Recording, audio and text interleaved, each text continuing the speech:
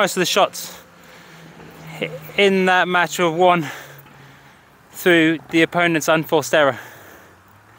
Okay, and we go back to that stat where 70% of points are lost because of unforced errors. So we really need to keep that unforced error count down. And you'll notice I was hitting that ball really hard at you, especially at the beginning.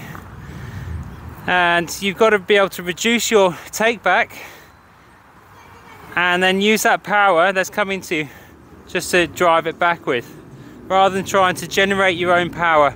So your backswing is a variable. Sometimes you need to go for that big backswing. Sometimes if the ball's coming hard, you just reduce that backswing and you just block it back and pump that power back, straight back at them. If you can do that and you have that ability to lose the backswing and go straight to just before contact and then block it back, you can actually take those balls which are coming really fast and hard at you, and you can take them early, take them on, and by the time they hit the ball, it's bang bang and it's gone. They don't have time to recover. They've hit a monster shot and it's come back just as fast. So I want you to try, especially with your nice heavy racket, on those fast shots that are coming to you, is reduce your backswing and just block it back, a bit like a return of serve.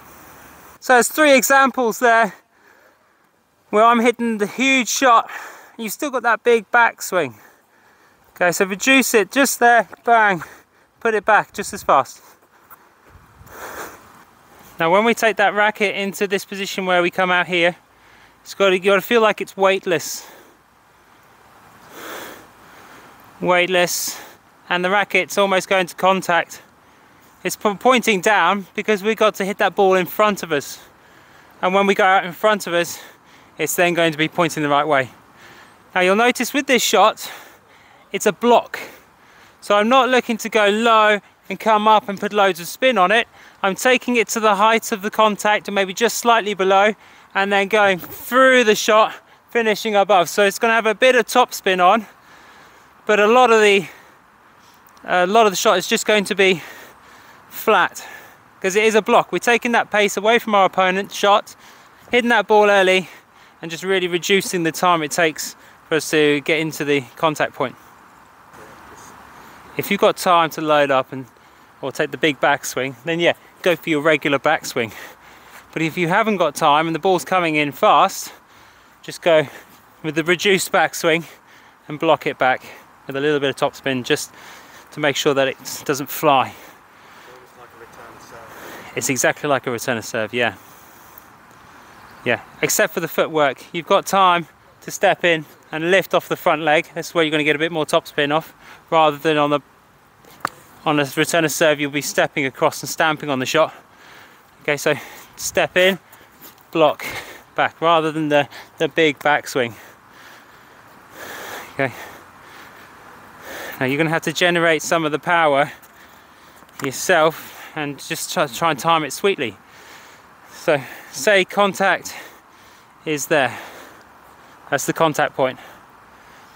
I need to get my racket out behind the contact, okay, just in case it comes through early, skids through, so I'm ready. And then I'm going to keep my racket with the sweet spot behind the contact through the shot, bang. And by stepping forward, I can keep my racket, if you see it in slow-mo, it's there, still pointing the right direction, still going the right direction, and then it's gone. So it's a really safe shot in the sense that I'm going to be pocketing the ball or keeping the ball on the strings for as long as possible and guiding it back. But I need to get that racket in the right place. If I had this big backswing on those fast balls coming through, as you're finding, you're contacting them late in line with the body rather than where you want to contact them out in front. And this is leading you to jam up. You're not getting the topspin you want anyway, and sometimes you're getting backspin because the racket still wants to drop by the time the balls come through. So this is going to make sure that we get underneath the ball, or at least go through the ball, out in front.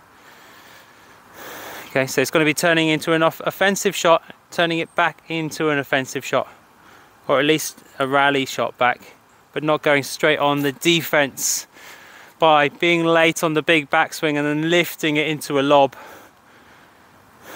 Okay, so it's very much a game designed to be like an aggressive baselining game style, where you're going to try and keep the baseline and keep on the baseline. If you find yourself being pushed back off the baseline, you know, this is the baseline, you'll be standing back here, you've got time to do your full strokes more often.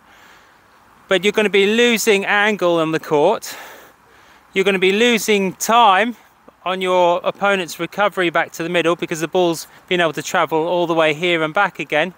If I could step in and keep the ground and keep my position on the baseline, I'm taking my opponent's time away. And if I can step in on the baseline, step into the court, then they're not going to have much time to recover, and you're going to find that they might get pushed back and then you're on the offense. Okay, so it's a battle for positioning. So notice how when you're coming inside the court on those last shots, you're pushing me back, taking my time away, but also you're getting your weight behind the shot. I felt you had more penetration on the shots. But more than that, you started coming in and hitting some volleys, because your positioning allowed you to. So it opened up a whole new part of the game where you could hit those shots and then consider approaching occasionally. And you've got a really good volley, so you might as well use it. Yeah. And I think it is just the fact that because you stay so far behind the baseline when you're playing, it just doesn't, you're never going to find your way into the net. You're not going to be encouraged to go into the net, but your game style suits being inside the court. Because if you think a bit like Carlos Alcaraz at the moment, he's got the big topspin strokes where he can push his players back. He pushes them back, he starts going inside the court. Once he's inside the court, he's got more angles, he's pushing the player around, and then he can go for his drop shot where he likes, because he's close to the net, they're far back from the net, and you know that plays into your style of play as well. Okay, so I would look for you to build your game style maybe around finding yourself in the blue. It's the difference between staying back and then, hang on, I can actually step in, I can still hit these shots from inside the court if I just reduce my backswing. But I think the big benefit of your shot and being inside the court is you've got so much spin, you have that ability to bring the ball down. Being closer to the net, you need to get the ball up and then bring it down again so it doesn't go long, and you can do that with your big topspin forehand.